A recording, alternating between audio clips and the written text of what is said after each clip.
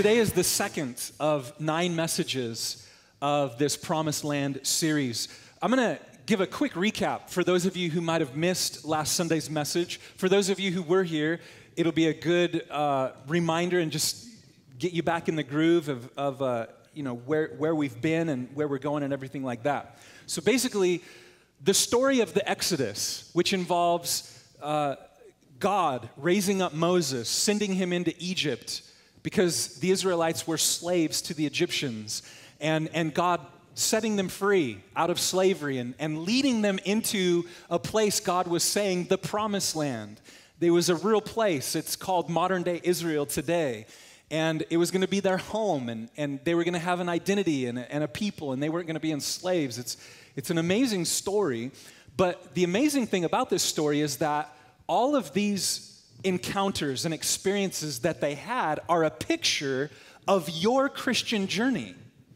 And so even though I've had you turn to Exodus 13, the whole premise and basis of how we make this series, and I showed you this last week, it's based on 1 Corinthians chapter 10. If you look at the screen, in verses 1 through 6, check this out. Paul says, I don't want you to be ignorant of the fact, brothers and sisters, that our ancestors were all under the cloud and that they all passed through the sea, the Red Sea. They were all baptized into Moses in the cloud and then in the sea. They all ate the same spiritual food and drank the same spiritual drink, for they drank from the spiritual rock that accompanied them, and that rock was Christ. Nevertheless, God was not pleased with most of them. Their bodies were scattered in the wilderness. Now these things occurred as examples to keep us, everyone say us, from setting on our hearts on evil things as they did. And then a few verses later, 1 Corinthians chapter 10, verse 11 says, these things happened to them as examples for us. They were written down to warn us who live at the end of the age. So these stories that we find in the book of Exodus and Numbers, Deuteronomy and Joshua, they are written for us because we find this amazing picture. As we look at their journey, we see the picture, we see the will of God and what he's wanting to do for you. You all pray, God, what's your will for my life? Well, we're going to see it. As we see what God did to his people collectively, you're going to learn so many things about what God wants to do in your life individually. And that's the purpose of this series. So last week, we covered Exodus chapters 1 through 12, where we find Israel in slavery with an evil master. And God shows up to Moses in the burning bush. The bush is burning, and yet it's not really burning. It's not catching fire. Moses kind of trips out a little bit. And God speaks to him, and God raises him up and sends him into Egypt. He shows up there and tells Pharaoh, God is telling you to let his people go. And Pharaoh hardens his heart. He's not down with that at all. And so God begins to pour out these plagues and showers the nation with 10 plagues. The last plague being the plague of the death of the firstborn son. And that plague also involved something monumental for the Israelites called Passover. A holiday, a feast, a tradition they still continue to celebrate to this day every Easter season, every spring season. And what they were to do is God said, okay, every family has to sacrifice a lamb. Everyone in that home has to ingest and partake of that lamb. And you're going to have to smear the lamb's blood on the side posts and on the lintel of the house. Cover the front door of the home with the lamb's blood. Because if you don't, the firstborn child in every home is going to die. If you don't want judgment to come on your home, then you need to believe there's a substitute that is going to die in the son's place. This lamb is going to die in your place. And so every Israelite family did that. And they painted their doors with the lamb's blood. That night at midnight, God passed over every home that had blood on the front door. No Egyptian household did. And every firstborn Egyptian child died that night. And that was enough for Pharaoh, for him to say, okay, get out of here. This is too much. You can go free. And it's such an amazing picture of salvation and placing our faith in Christ. In fact, there's not a clearer Old Testament picture of Christ's sacrifice for us than Passover. These people had to trust by faith that the substitutionary blood of a lamb would bring salvation and would allow them to escape from judgment. And that's exactly what we do when we place our faith in Christ and his blood as he dies on the cross as our substitute. Amen? But here's the thing, guys. Here's the thing. The actual event of salvation didn't take place inside the home. The response of deliverance by God happened at the Red Sea. Everyone say Red Sea. That's what we're going to get into today. So I've had you turn to chapter 13. Let's continue in the story. We're going to read verses 17 and 18. It says, it came to pass when Pharaoh had let the people go that God did not lead them by way of the land of the Philistines, although that was near. For God said, lest perhaps the people change their minds when they see war and return to Egypt. So God led the people around by the way of the wilderness of the Red Sea. And the children of Israel went up in orderly ranks out of the land of Egypt. Skip to chapter 14, beginning in verse 5. Now it was told the king of Egypt that the people had fled, and the heart of Pharaoh and his servants was turned against the people. And they said, why have we done this, that we have let Israel go from serving us? So he made ready his chariot and took his people with him. Also he took 600 choice chariots and all the chariots of Egypt with captains over every one of them. And the Lord hardened the heart of Pharaoh, king of Egypt, and he pursued the children of Israel, and the children of Israel went out with boldness. So the Egyptians pursued them, all the horses and chariots of Pharaoh, his horsemen, and his army, and overtook them camping beside the sea, besides two names I don't even want to try to pronounce. Verse 10. When Pharaoh drew near, the children of Israel lifted their eyes, and behold, the Egyptians marched after them. So, check this out, they were very afraid. And the children of Israel cried out to the Lord. Then they said to Moses, because there were no graves in Egypt, have you taken us away to die in the wilderness? Why have you so dealt with us to bring us up out of Egypt? Is this not the word we told you in Egypt, saying, leave us alone that we may serve the Egyptians? For it would have been better for us to serve the Egyptians than that we should die in the wilderness. And they sound like, oh, they're kind of whining, but you can relate. You've whined. You've been a baby to the Lord before. You know, those prayers, things aren't working out the way you want. God's not answering your prayers like you thought. And you just get all pessimistic and bitter. And it's like, God, why are you hurting my feelings right now? You're not answering me the way I thought you would. And we kind of throw these pity parties. Well, they're doing it too. And the good news is God stuck with them. He still continued to deliver them as he does with us. Now, I want to show you the map. We're going to be following this map because it is a journey that they're taking. So on the screen, you can see where they've been in Egypt. They're going out, and it says God did not lead them up to Canaan yet because they weren't ready for war. You know, they're brand new believers, and God's like, I'm not going to give them these gnarly challenges quite yet. I'm going to take them and kind of protect them from having to like go to war. And so he takes them, and you see X marks the spot. And I'm not going to get into all the reasons why this is the place where we think this is where they cross the Red Sea, but this is where they cross the Red Sea, and I believe. And so they're right here. And they're trapped. They're totally trapped. The Red Sea is on one side. They don't have any boats. And there's a huge mountain pass on the other side. So if they try to run, they don't have anywhere to go. The only way out is to go back where they came from, and Pharaoh's army is closing in on them. And so the people start panicking, and they're convinced they're going to die this day. And so they start giving Moses some mouth because they're like, if we're going to die and you're leading us here, we want you to feel really bad about it before it happens. But check out Moses in verses 13 and 14. Moses said to the people, "Do not be afraid. Stand still and see the salvation of the Lord, which he will accomplish for you today. For the Egyptians whom you see today, you shall see again no more forever. The Lord will fight for you, and you shall hold your peace." You shall hold your peace, meaning you're going to stop giving me lip after this day.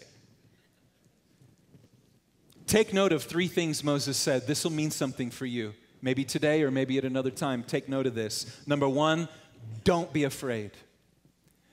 Do not be afraid. It's a choice. Jesus said, "Let not your heart be troubled."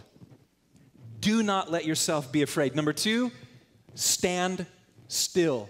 Quiet your soul. Empty yourself of all the fear and the noise, and you stand still. And number 3, you watch, because you're going to see the salvation of the Lord.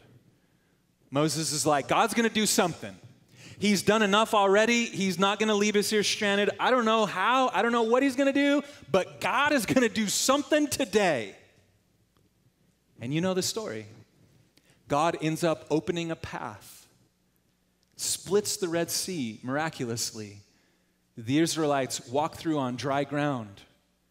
Pharaoh and his army pursue them. But when Israel gets to the other side, as Pharaoh's in the passageway, God closes up the Red Sea, and Pharaoh and his army all drowned, and they die. It's an amazing picture of salvation. Think about it, because the old life and everything the old life represented was buried, and it's gone. It's buried, it's gone, and they're delivered miraculously into a brand new life. It's awesome. But it's not only a picture of eternal salvation, but also of situational and practical salvation. Jesus is not just a one-time Savior. All of you know that, or else you wouldn't be here. If he was only a one-time Savior, you'd be like, okay, I got my ticket. He's not going to do anything else. He's not going to be involved in my life anymore. And you'd be home right now. But you know he's not just a one-time Savior. Because life is very hard in a fallen world, and because of the spiritual enemy we have chasing after us, Jesus comes through and saves us all the time. You know this, don't you? When you get to heaven, Jesus is going to show you all the things he really saved you from that you never prayed for, that you had no idea, the danger that was going to happen in your life. And he's going to show you all the things he did for you that you didn't even know of, and you're just going to praise him. And you're just going to be so thankful, even more thankful, because he is the Savior. He's the Savior. And this has happened so many times in my life. I mean, there's so many stories of God, maybe big things he did to save me, little things he did to save me. You know, recently, some of you know this story. Remember around Christmas time when we were looking for a house and it was just crazy. I mean, things were getting cray-cray in my house because the Lord had led us to sell our home, take advantage of a little bit of equity. Okay, we're going to do that. Let's rent for a little while. And we could just find nothing. Nothing. We had about 15 to 20 homes fall through, some of them literally in the last minute. And the very last one that fell through, we missed it by a half an hour. And we had our stuff loaded up to go see our family in Utah for Christmas. And I'm thinking, we're going to have to stay home. I thought this was going to be it. And as I'm walking out the door of the property management office thinking, what am I going to tell Mackenzie we're not leaving today? I hear wait. We just got a house today. It's not even on the market. No one knows about it. Do you want to go look at it? Sure. And it was awesome. It just dropped in our lap. Total God thing. After so many closed doors, God used the closed doors to finally open the bigger doors. So all my whining really didn't do anything for me because God wanted to hook us up in the end. And it's our dream house for right now. I mean, it really is. We love it so much more than our old house. It's perfect for our boys. They love it. It's really cool. And during times in that season, I was so deflated and discouraged.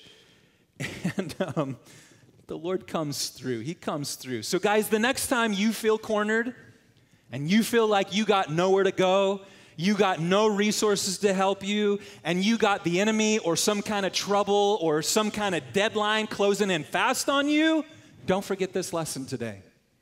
Do not forget this lesson. Don't forget that Israel was in this situation because God had led them into it. They weren't doing nothing wrong. God was not chastening them. He wasn't displeased with them. They hadn't been disobeying him. God, on purpose, led them into this place where they were trapped and they could not save themselves. And by sight and by intellect, it seemed like disaster was the worst possible end result. And that's where their minds went. They immediately got all pessimistic, no faith in their heart. We're going to die today. They just give up and they crumble.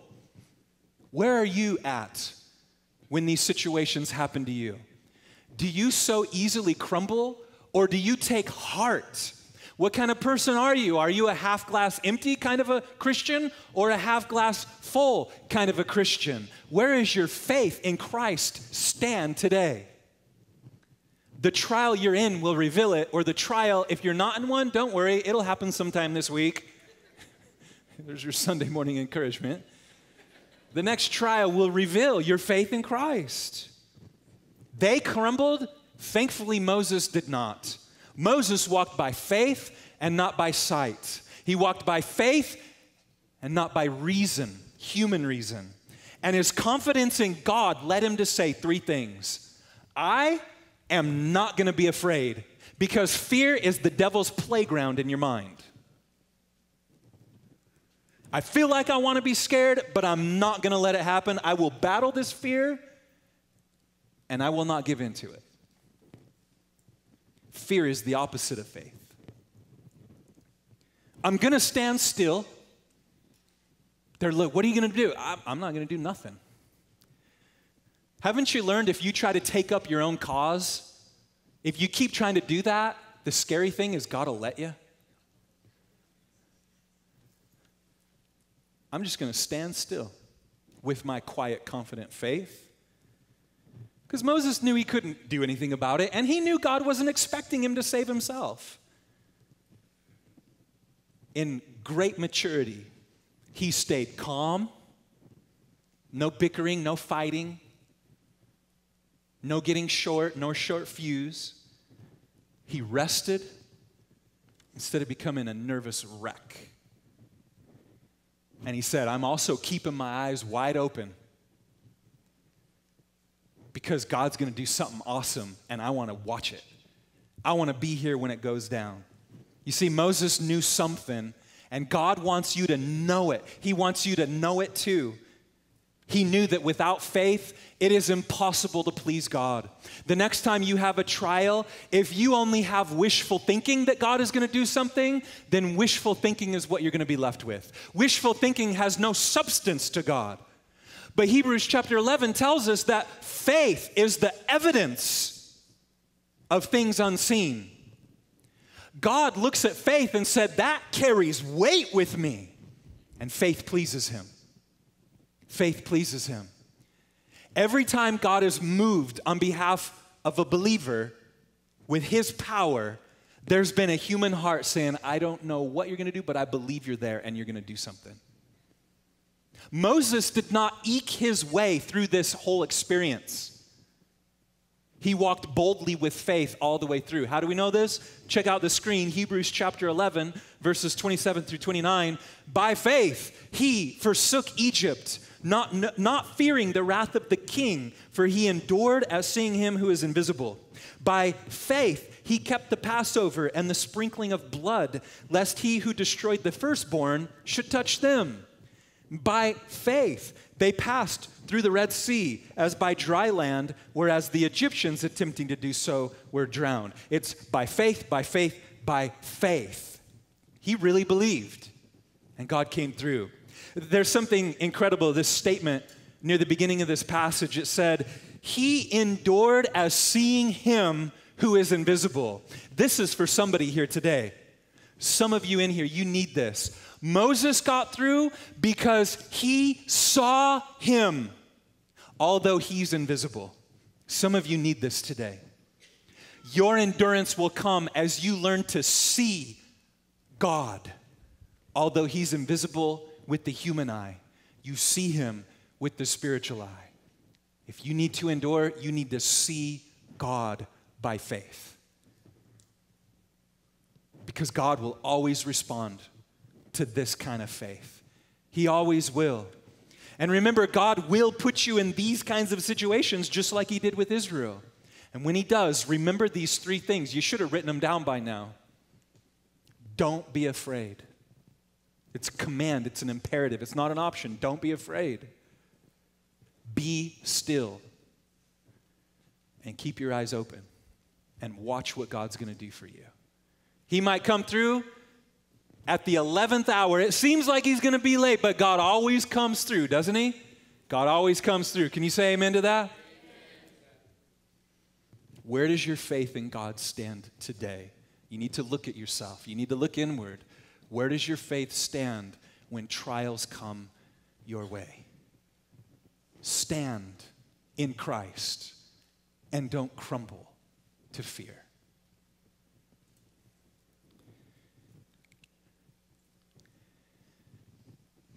There's something else that I thought was really powerful in this story. We're going to just continue reading verses 15 through 20 now. It says, the Lord said to Moses, why do you cry to me? Tell the children of Israel to go forward, but lift up your rod and stretch out your hand over the sea and divide it.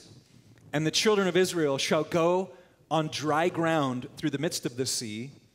And I indeed will harden the hearts of the Egyptians, and they shall follow them. So I will gain honor over Pharaoh and over all his army, his chariots, and his horsemen. Then the Egyptians shall know that I am the Lord when I have gained honor for myself over Pharaoh, his chariots, and his horsemen. And the angel of God who went before the camp of Israel moved and went behind them, and the pillar of cloud, everyone say pillar of cloud. It went from before them, it moved, and now it stood behind them. It stood behind them. Verse 20, so it came in between the camp of the Egyptians and the camp of Israel. Thus it was a cloud and darkness to the one, and it gave light by night to the other, so that the one did not come near the other all that night. So the pillar of cloud comes. To the Egyptians, it was a cloud that produced darkness. But on the other side of the exact same cloud, it produced light and was a protective barrier between Israel and the army coming to kill him. Think about it. The same presence, the same manifestation of God meant darkness and opposition and judgment to those not of faith, but it meant light and life and hope and deliverance to those of faith. And the Bible and Jesus still does the same thing. It divides. You read the Bible, when the gospel goes out, there are those who get saved and there are always haters in the crowd. And it divides. Jesus said, I've come to divide because this message will bring some people in, and to those who harden their heart, it will be a message of opposition. The same presence, the same gospel. Wow. Now, what I want your hearts to understand is this. Listen to this. The presence of God came before the deliverance of God came. You recognize that in your own life? The presence of God came before the deliverance came. If you're a Christian, you know this about God. That when you really, really, really need him to come through for you, he really, really, really is trying to go closer in his relationship with you. And somewhere in that, he does deliver, and he comes through, especially when your heart draws closer to him in prayer and worship. I know this is true of God because I've experienced it. Sometimes I'm just kind of stagnant, plateauing. I'm not like backslidden, but I'm just not very passionate. I'm not praying with fervency, really. It's just my spiritual life is kind of dry. And, God will try to speak to me here and there softly, and he's like, okay, you don't get it. Trial. And it whips me back into prayer shape, you know what I mean? Trial. Okay, Jesus, I'm coming back. And he just does the little thing to get my heart back in relationship with him. Every trial you have, God sees as an opportunity to grow closer in his relationship with you. That's where he's coming from. In this story we're reading, God's presence is first realized in an amazing way, and then he parts the Red Sea. And isn't he so good at providing paths that nobody else could provide? You're up till 1 a.m. thinking, is it going to be behind curtain number 1, 2, or 3? Because you've thought about it thoroughly, and you've thought about all the scenarios of how it could work out or not, and you're praying, and you know it's going to be that way, and all of a sudden God does something you never could have foreseen. And you realize, okay, your ways are much higher. I would have never done it this way, but your way's the better way. He provides paths that no one else could provide. Think about your life. Think about what God parted and moved out of the way just to get you to where you're saved and you know you're going to heaven today. Think of the ocean of sin and separation he parted. Think of the mental obstacles he worked on you and parted. Think of the bitterness and the beef you thought you had with God, and he parted it, and he provided a path so that you could have heaven and eternal life. Amen? There are Red Seas in all of our lives. It's when you come to an impasse and you're stuck and there's no way you can go back, but you can't get out of it in the present either. And you need God to do something. And it's by your faith in God, by you continuing to acknowledge and recognize his presence in your life, you end up passing through, and God delivers, and there's great things awaiting on the other side. Listen to what God says here, Isaiah chapter 43, verses 1 and 2.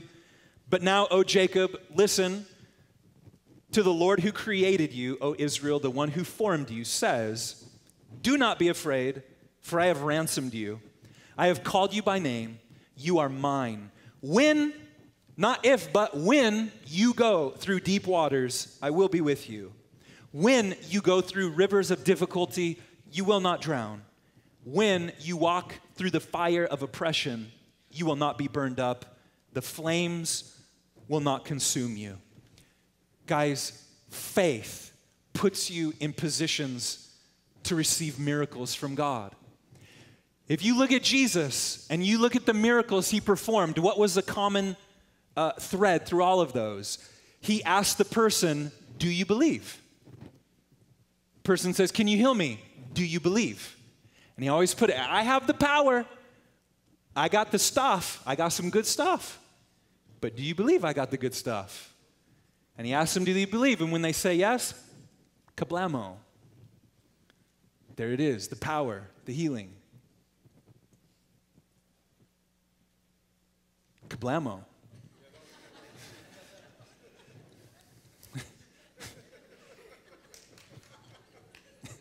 Sure.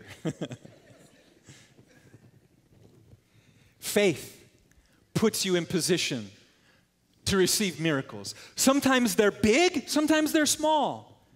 But it's your faith in Christ which will allow your life to become a sequence of divine interventions from God. Things happen in your life that you couldn't do. Other people couldn't do it either. You're just constantly in awe saying, only God could do this. That's a radical life. That's a fun life. That's not a boring life. Christianity is not boring when life is like this. When you put your faith out there and you put yourself out on a limb And you trust in God to do things you know you couldn't do and other people couldn't do. And all of a sudden, sequence by sequence, season to season, day by day, rad stuff happens in your life because you believe and you see Him who is invisible. And you see Him and you filter Him through all your experiences. And so, guys, I want to encourage you to press yourself beyond your limits. We all have a bubble, you know, and if you've been walking with the Lord for a while, you get this comfortable little bubble in your Christianity where it's comfortable. You just kind of put cruise control and you're just kind of coasting in life, and Jesus is like, a cross ain't comfortable. And He's always wanting to burst that bubble to get you outside of yourself, to get you to further yourself. Jesus is here saying, I can get you where you can't get yourself. I can help you outdo yourself. No matter how hard you work, I will help you outdo what you could do alone. That's what He does. So my encouragement to you is, please think about this. Please receive this. Go beyond the place. Go beyond the place where your unbelief has never allowed you to go in your life. Unbelief will get you to hit a wall. Can you ask God today for the grace and the faith that God can do it? Maybe it's something personal in your life, something about yourself, an achievement maybe you've been trying to do. Maybe it's your marriage, maybe it's your home, and you've hit a wall, and can you by faith, before you see it, can you by faith say, I'm going to go beyond where my emotions will not let me go. My fear will not let me cross this border. Can you go beyond those limits? Because if you do, your life will change and transform, and miracles and divine things will happen to you. It will, it really will.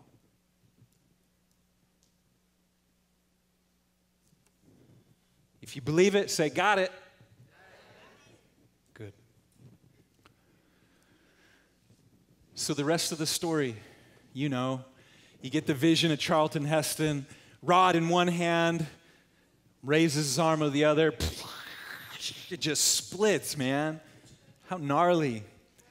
They walk through. As they're standing on the other side, they look back. Pharaoh's coming.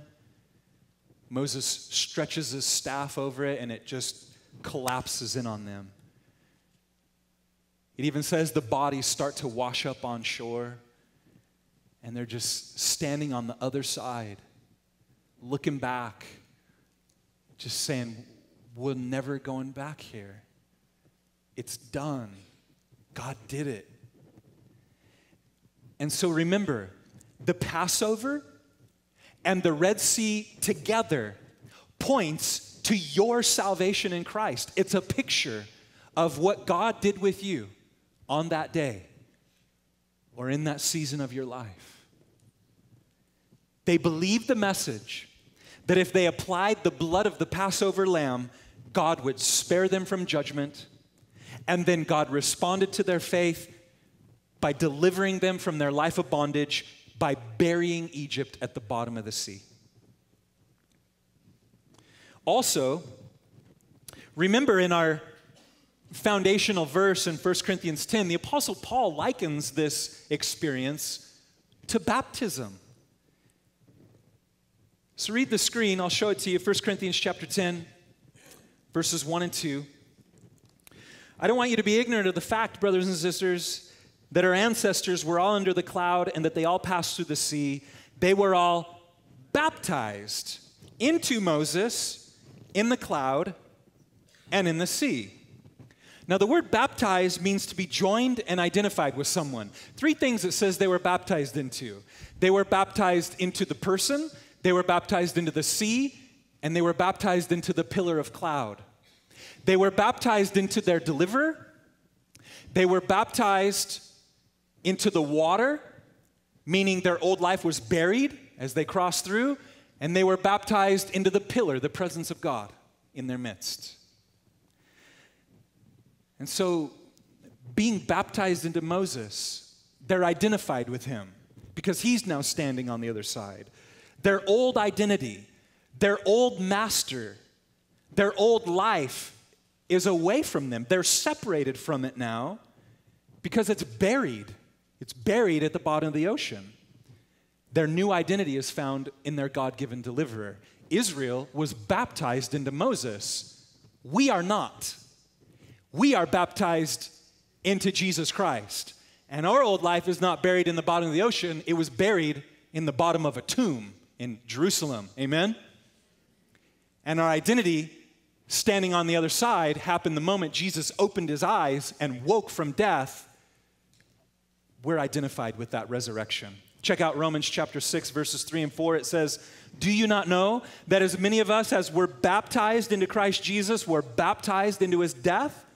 Therefore, we were buried with him through baptism into death, that just as Christ was raised from the dead by the glory of the Father, even so we also should walk in newness of life." When you placed your faith in Jesus, do you realize what was really happening? When you did that, he baptized your sins into his body. He then killed the sin off when he died on the cross and gave you a new life when he rose. And when you get water baptized, that's what you're symbolically and publicly declaring. This happened. I go down, the old is gone, I come up, there's a new man or woman filled with Jesus. Colossians chapter 2, verse 12, "You were buried with Christ when you were baptized. And with him you were raised to a new life because you trusted the mighty power of God who raised Christ from the dead." So now Israel, as they look back and they see their former bondage gone, they turn around, they're standing on the other side of the bank with a whole brand new life ahead of them. Think of how crazy, how awesome. Like, we're free.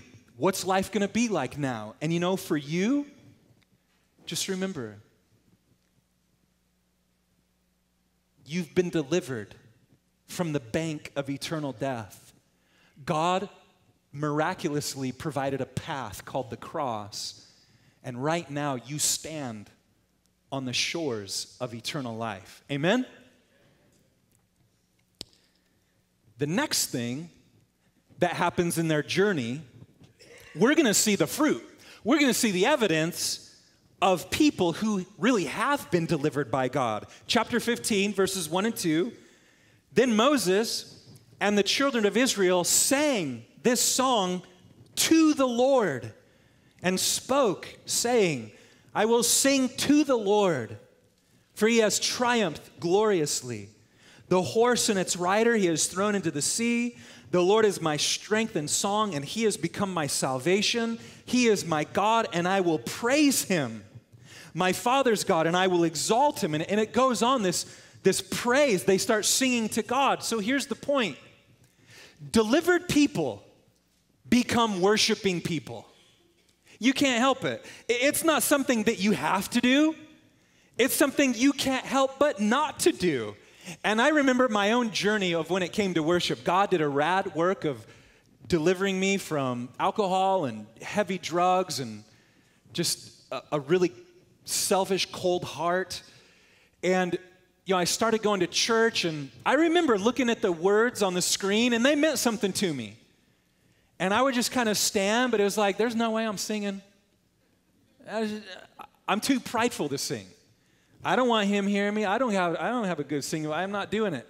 And so I would sing in my heart, and the Lord knew. But as I got closer to the Lord, it was like, come on, it's got to come out. Out of the abundance of the heart, the mouth speaks. It's like an apple tree really ain't no good unless it's producing some apples. So it's like, get the fruit out there. And I remember it was a whisper at first. It was like, and it was that old school worship, like, "Open the eyes of my heart." It's just like sob barely. And then as the weeks go by, I got a little louder, a little more comfortable. And then I remember one time my favorite worship song in that season came on, and it was just awesome, and the message was awesome, and God was pounding into my heart, and it was great. And he was like, I saw other people lifting up their hands, and I wanted to do it so bad, but here I am, the hands in the pockets, dude, and I'm fighting God. I'm not going to do it, God. Remember when I first started to do this thing with you and come to church? I told you, I'm not going to become a churchy person. And raising the hands, that's too churchy. And I'm not churchy, God. Remember, you said I could just come the way I am. And I'm wrestling. And I remember the moment when I just finally, I'm like, brah! And it felt like shackles came off of me. I was so free. I was so liberated. The moment I did it, it was like an electrical surge from God. It was like, and just power and grace and his presence just came in, and it was awesome. And I'm just like, I don't care what people think of me. If I'm going to be a fool, I'll be a fool for Jesus, you know? And I'm thinking about that, and everyone around me is like, they not paying attention to me at all. They could care less what's going on with me, but I was so self-conscious. That's what I thought, you know? And it was so freeing, and I had a journey of worshiping. But when you're really delivered and you know it, you worship. You worship. Much different when you sing a song compared to singing a song to the Lord. It's a powerful thing. There's one last thing we're going to see here in chapter 15 for today. Skip down to verse 22. So Moses brought Israel from the Red Sea. Then they went out into the wilderness of Shur, and they went 3 days in the wilderness and found no water. No water for 3 days? Well, it's going to be on the third day that stuff happens, because Jesus rose again on the third day. You'll see these 3 days all over the Old Testament. He's going to deliver on the third day. Verse 23, when they came to Marah, they could not drink the waters of Marah, for they were bitter. Therefore, the name of it was called Marah. Marah means bitter. And the people complained against Moses, saying, what shall we drink? So he cried out to the Lord, and the Lord showed him a tree. When he cast it into the waters were made sweet and drinkable. So here's the thing. They come after 3 days of no water in the desert. That's not comfortable. That's not fun. And they see this water. It looks good on the outside. They think it's going to be good. But when they really get to the substance of it, it's no good. It's a picture of who they used to be. It's a picture of who you used to be, acting like everything's all smooth and cool on the outside, but there's a bitter mess in the substance of what's really going on in the heart. What happens? God says, hey, Moses, see this tree? Take one of these branches, throw the branch into the tree. Aye, aye. Weird, but okay. As soon as he throws the branch into the water, a miracle happens, and the water changes, and it becomes drinkable. What in the world are we supposed to get out of this? Let me show you a verse. Jeremiah chapter 23, verse 5. God says, the time is coming, says the Lord, when I will place a righteous branch on King David's throne. The branch, obviously the focal point. Jesus is likened to a branch in the Old Testament. So the lesson about the bitter springs at Marah are simple. Jesus takes lives that are bitter and unclean and makes them into something pure and sweet when he's allowed to come in. Isn't that awesome? That's what he did to Israel. That's what he's done in our lives and what he continues to do as well. God takes bitter, unclean hearts, and when Christ comes in, he makes us clean, he makes life sweet, and he makes us useful for God. So why would we ever try to drink from other wells, wells of bitterness, wells of empty promise, when we can drink the free living water, eternal water of Jesus Christ? Amen? So just a quick recap so far of the journey. They're enslaved to a wicked master. That's you and me before salvation. Satan dominated us. The devil ruled us. And we were his captive. But God sent a rescue, a deliverer. And when they applied the blood of their substitute and they believed the blood of that substitute, they were delivered from judgment. And they passed through the Red Sea. They were baptized into their deliverer, as you and I are baptized into Jesus. Their past was destroyed. And now as they stand on the other side of the Red Sea, God instantly starts to take the bitterness and the brokenness and he starts to make life sweet. Everyone say sweet. Yes. Now for me, this passage of scripture has been really heavy for me, to be honest with you, based on what's going on in our lives. I don't know if this happens to you, but it's crazy when stuff is going on in my life and we're just happening to follow along in the Bible text or wherever we're at, and all of a sudden that week it just is meant right for me. Has that ever happened to you? It's just like, oh my gosh, this is exactly my life right now. God hooks it up. He knows what he's doing. It's awesome how he does that. And all this week, this has just been like, okay, this is heavy. And so when I've been teaching and preaching today, honestly, I've been preaching to myself. I've been like encouraging myself. I've been challenging myself. And I'll tell you why.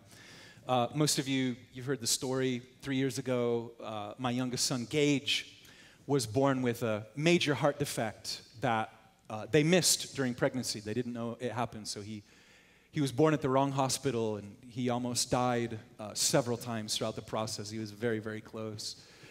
And he ended up getting 3 surgeries, major open heart surgery, and God did an amazing work. We had to live in Hollywood for about a month during that process.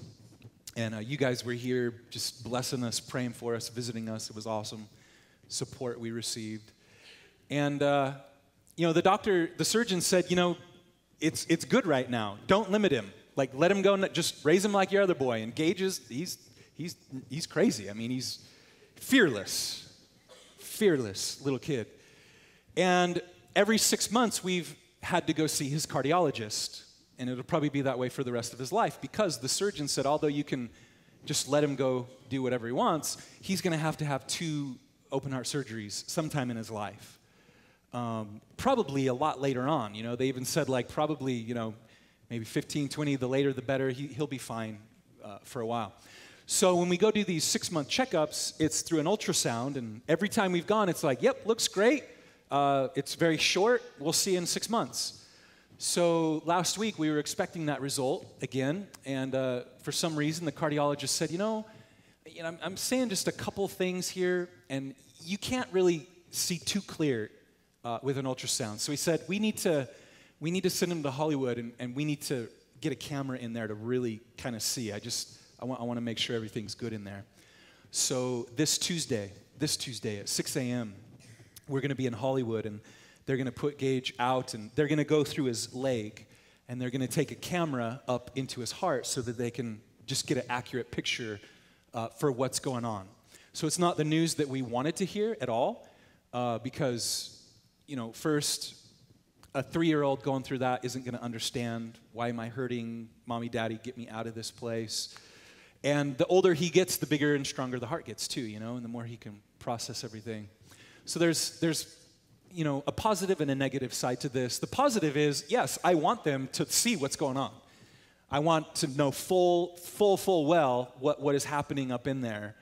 Obviously, the negative is, and not that this is going to happen, but this is the first step to major open heart surgery to go and get up in there. So we would appreciate your prayers this week. If you can remember Tuesday, 6 a.m., and, what can we do?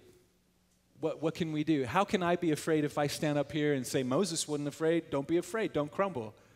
And so I'm applying this to my life. I'm taking these principles to heart as I stand on the bank of this Red Sea of my life. And I'm just saying, I'm not going there. I'm not going to be afraid. I'm not doing this. My God's too big. And I'm going to be still. I'm going to be quiet before the Lord. I'm not going to let things flare up in my own home, because when things get a little stressful, how it can, affect your marriage and everything. It's like, I'm not going there. I'm not going to do that. And I'm going to keep my eyes open, because God's going to do something cool through this. You know, God is always up to something, and he's at work. And, you know, we're praying that he never has to have surgery again, that they'll find nothing wrong, that it'll be a miracle. If God chooses, for some reason, to heal him through surgeries, we're praying it doesn't happen now, you know, that it would be later on in his life. So we would appreciate that prayer.